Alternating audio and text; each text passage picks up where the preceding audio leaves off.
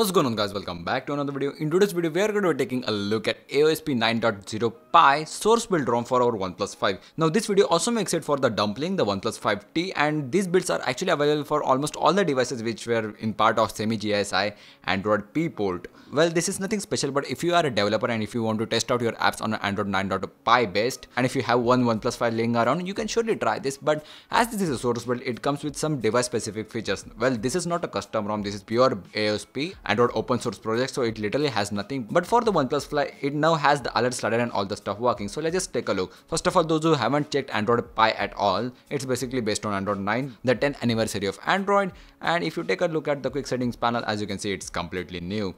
You have circular toggles, and yes, Oxygen OS also now looks like this on Android Pie. So yeah, taking cues over there.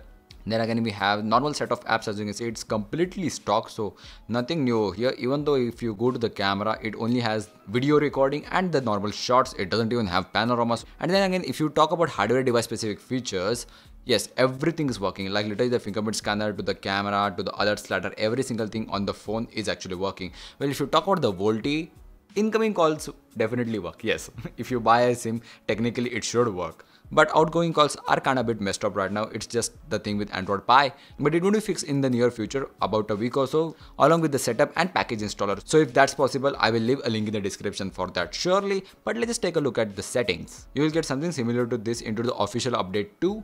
But let's just take a look at the battery. You have normal stuff, but it's kind of boring that even if you go to the battery manager, you don't have those sexy animations like Pixel XL ports. Yeah, that's kind of the thing with that. And I didn't make any kind of Pixel XL port video for this cause the VoLTE again it's not fixed. And even though I try my best to make those videos as stable as possible, everyone just complains. So yeah, I just didn't make it for the OnePlus 5. If you go to the display, nothing special over here. If you go to the advanced, now you get option for device theme. Yes, this is something you would find in Lineage OS, which is a custom ROM, but now it's just there. You can turn your status bar dark or the launcher. As you can see, pretty cool.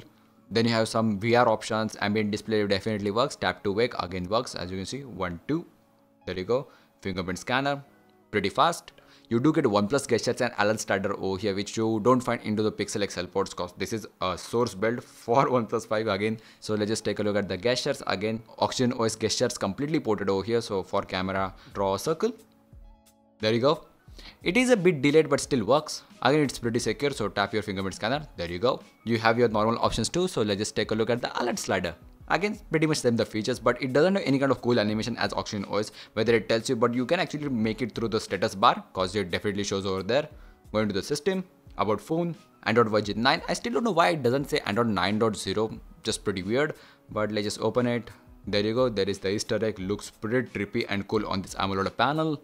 And then we have the resetters panel. Yes, the pretty cool thing about this is you can copy a thing from over here and just paste it anywhere you like, which is pretty cool when compared to the iOS live resetters panel. That's again amazing too on a hardware standpoint. And then again, if you want to actually install this ROM, it's pretty simple. You have to unlock your bootloader, install a custom recovery.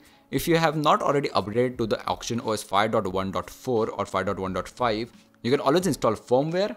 If you have already updated, no need of that. Just straight ahead go to the ROM. Flash it.